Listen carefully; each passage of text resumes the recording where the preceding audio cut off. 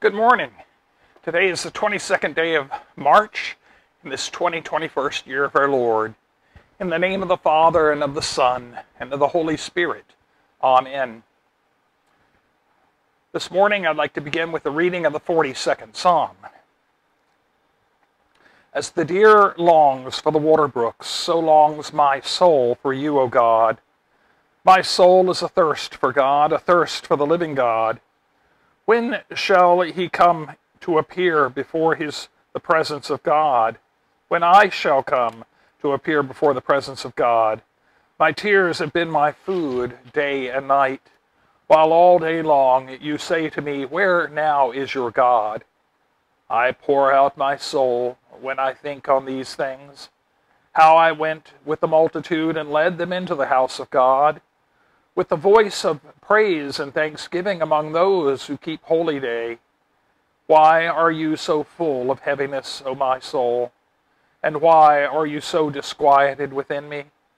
Put your trust in God, for I will yet give thanks to him, who is the help of my countenance and my God. My soul is heavy within me, therefore I will remember you from the land of Jordan, and from the peak of Mizar among the heights of Hermon. One deep calls to another in the noise of your cataracts.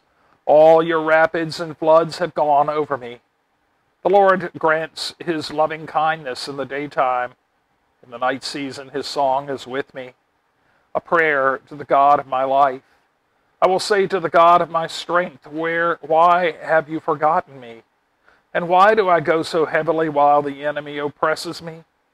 While my bones are being broken, my enemies mock me to my face.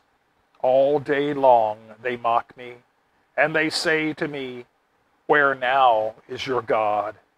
Why are you so full of heaviness, O my soul? And why are you so disquieted within me? Put your trust in God, for I will yet give thanks to him, who is the help of my countenance and my God. From No Wonder They Call Him the Savior by Max Lucado, we come to a topic that's familiar with many. It's echoed some in the 42nd Psalm, and that is depression, or the fog that surrounds us. In fact, the fog of the broken heart. The list goes on, doesn't it? Foggy tragedies, how they blind our vision and destroy our dreams. Forget any great hopes of reaching the world. Forget any plans of changing society. Forget any aspirations of moving mountains. Forget all that. Just help me make it through the night. The suffering of the broken heart. Go with me for a moment to witness what was perhaps the foggiest night in history. The scene is very simple. You'll recognize it quickly.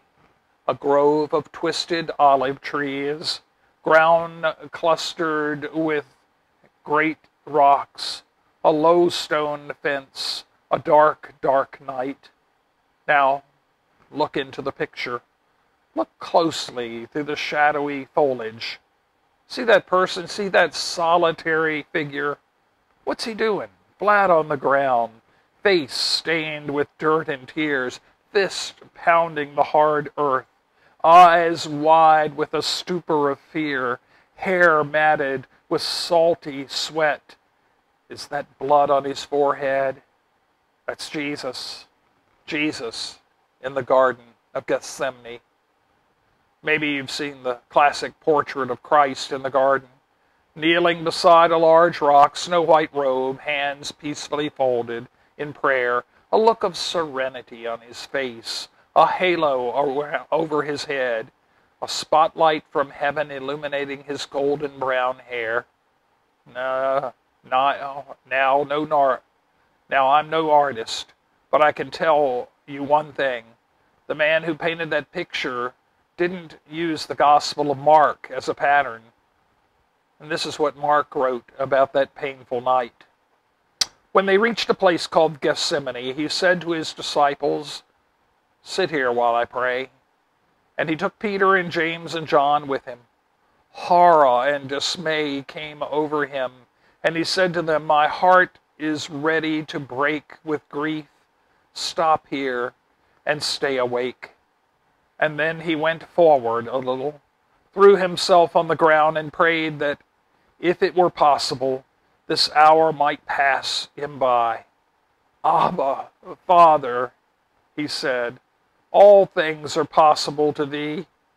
Take this cup away from me. Yet not what I will, but what thou wilt." He came back and found them asleep.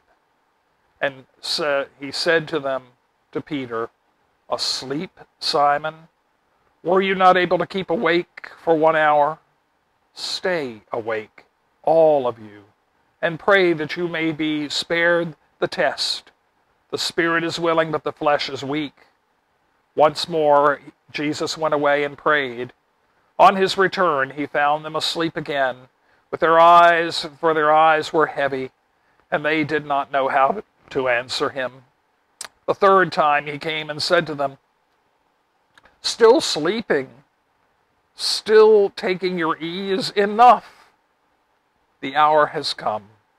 The Son of Man is betrayed to sinful men. Up, let us go forward. My betrayer is upon us." Those phrases, horror and dismay, came upon him. My heart is ready to break with grief. He went a little forward and threw himself on the ground. Does this look like the picture of a saintly Jesus resting in the palm of God? Hardly. Mark used black paint to describe that scene. We see an agonizing, straining, and struggling Jesus. We see a man of sorrow.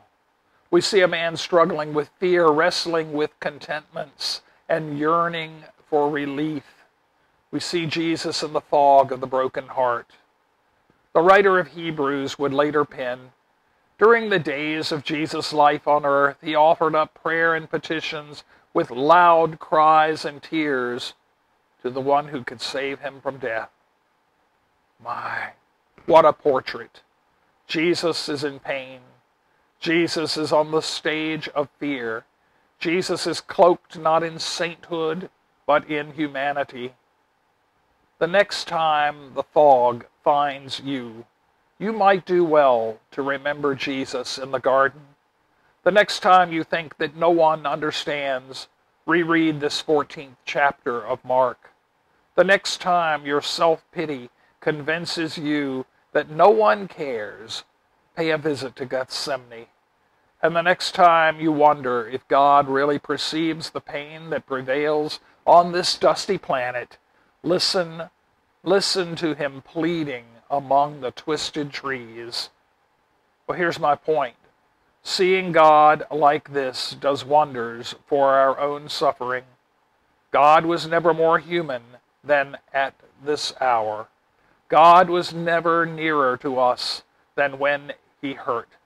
The incarnation was never so fulfilled as in the garden. As a result, time spent in the fog of pain could be God's greatest gift. It could be the hour that we finally see our Maker. If it is true that in suffering God is most like man, maybe in our suffering we can see God like never before. So the next time you are called to suffer, pay attention. It may be the closest you'll ever get to God. Watch closely. It could very well be that the hand that extends itself to lead you out of the fog is a pierced one.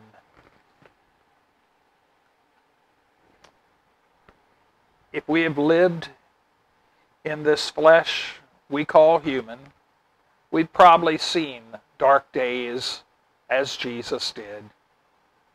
Depression comes and overwhelms us in those times of darkness and those times of a deep fog that surrounds and enfolds us like a great palm pressing us, pressing the very life out of us, emptying us. Depression, sadness, remorse, those feelings are a difficult thing. They can overwhelm. But the reality that Dr. Lucado speaks of is the reality that God has been there too. God is just not a God of great joy and happiness and control and power and might, but God entered the human flesh that we inhabit and took on the fullness of every emotional complexity that sometimes can overwhelm us. God, too, knew the emptiness of betrayal. God, too, knows well the sufferings of the great losses that humans have experienced. And He is present with us. He is present with you. In times of darkness and difficulties, know that you are not alone. Turn to those that might offer some solace and help and care. Don't bear this burden by yourself. Remember, Christ bore a great cross, the cross of human sin, to Calvary for our sake. He takes upon Himself the burdens that we bear in this daily journey.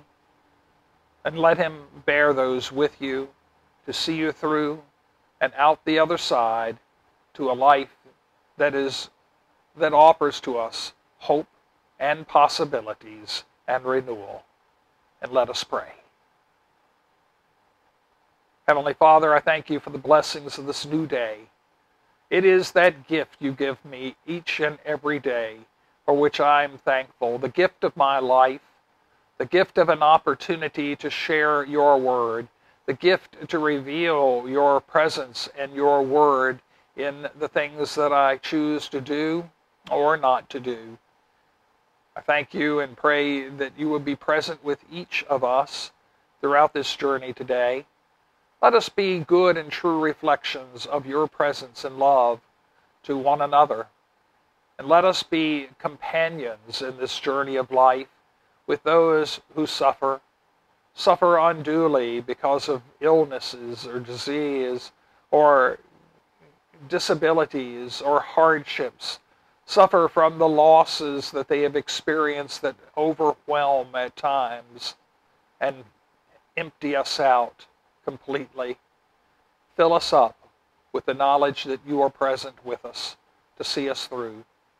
We pray for each this day who gives their time and their energy, their life and their talents to help this world be a better place, especially those frontline workers who, in the midst of this pandemic, have endured hardships, have risked their own life and limb for the sake of others. They know you, O Lord, and you know them well, and we give you thanks for them.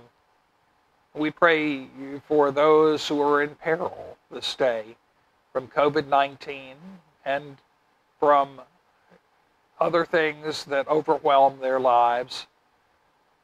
I pray especially for our friend Jenny as she is hospitalized, for others that also are hospitalized and seeking medical wellness.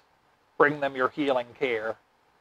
And here now our concerns that we lift up to you in the silence of these moments.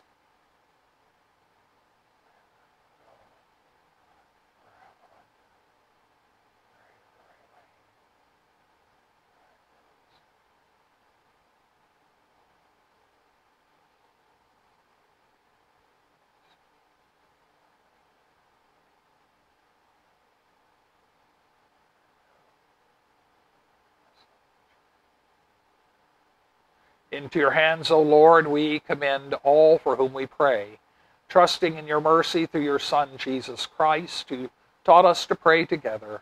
Our Father, who art in heaven, hallowed be thy name. Thy kingdom come. Thy will be done on earth as it is in heaven. Give us this day our daily bread, and forgive us our trespasses as we forgive those who trespass against us. Lead us not into temptation, but deliver us from evil. For thine is the kingdom and the power and the glory, forever and ever. Amen. The Lord bless you and keep you. The Lord make his face to shine on you, to be gracious to you. The Lord look upon you with favor and give you his peace. In the name of the Father, and of the Son, and of the Holy Spirit. Amen.